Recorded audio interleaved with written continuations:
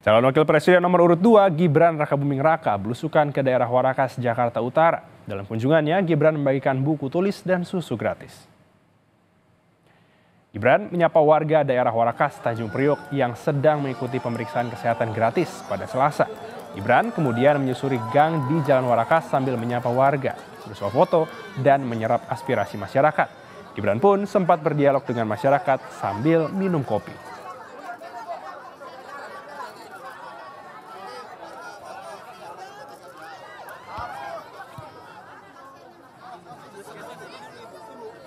Ya, ini aja bertemu dan bersilaturahmi dengan warga aja. Tadi juga ada pemeriksaan kesehatan gratis, cek tensi dan lain-lain. Ya, yang disampaikan warga tadi kepada Mas Gibran apa aja, Mas? Belum, nanti habis ini kita